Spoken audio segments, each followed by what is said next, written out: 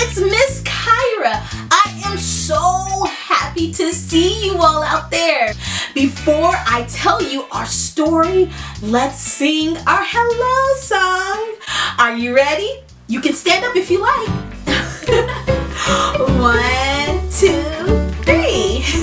Hello, hello, how are you? Hello, butterflies, how are you? Oh, my beautiful butterflies! You guys did so good out there. I just love singing our hello song.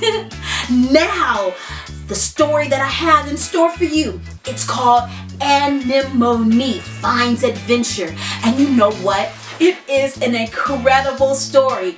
After the story, we're gonna do a little bit of talking about Ann-Nem-Oh-Nee Finds Adventure.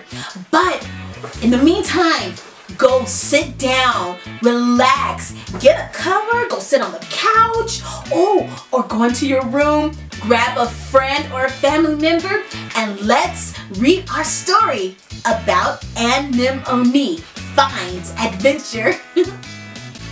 Ann-Nem-Oh-Nee Finds Adventure, written by Matthew Griffiths.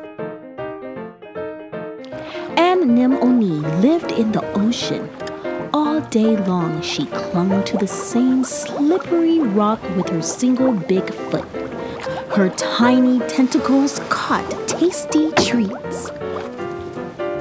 On days when she felt cross, her stinging tentacles kept the other creatures away. But today, her rock felt lonely. I have no fins. I have no feet. I am different to every other creature. Even that hermit crab is off having adventures. Save me! That fish wants to pluck me out of my shell. Ann-Nem-Oh-Nee whipped up her stinging tentacles and hid the hermit underneath them. Go away, you big bully! The big fish bared his teeth, but was afraid of being stung. He gave up and swam away with a cheeky flick of his tail. That was close, said the crab.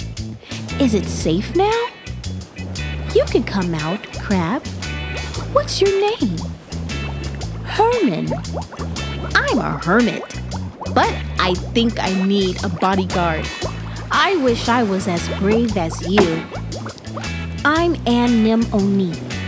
I wish I had amazing adventures like you. But why don't you? He asked. I'm stuck to my rock and I don't have legs, she replied. Well, I don't have stings, but I do have an idea. Herman took Ann-Nem-Oh-Nee by the tentacles and danced around her, pulling silly faces. First, Ann-Nem-Oh-Nee snorted, and then she giggled, and then she laughed so hard she popped right off her rock.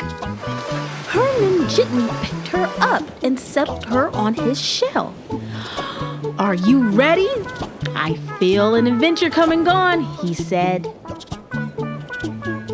Ann-Nem-Oh-Nee adventures all over the ocean, catching tasty treats. Now she only uses her stinging tentacles to keep the nasty fish away from Herman.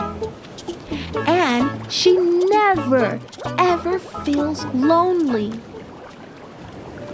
Ann-Nem-Oh-Nee Finds Adventure. The end. Oh my gosh! Ann-Nem-Oh-Nee found a friend! His name is Herman! I think they were perfect for each other. Ann-Nem-Oh-Nee, she helped Herman to stand up for himself. She protected him. And Herman helped Ann-Nem-Oh-Nee to to find adventure, to go around in the ocean looking for new and exciting things. It really helped Ann-Nem-Oh-Nee not be in her comfort zone. Now, beautiful butterflies, a comfort zone is when you want to just do the same thing every single day, all day, and you never really want to do anything else. Sometimes there's nothing wrong with that, but in order to grow and in order to find excitement in life, sometimes we have to do new and challenging things so we can better ourselves. I think that we should all try to be like Ann-Nem-Oh-Nee, finding nice and positive friends and being able to do nice and fun and adventurous things with each other.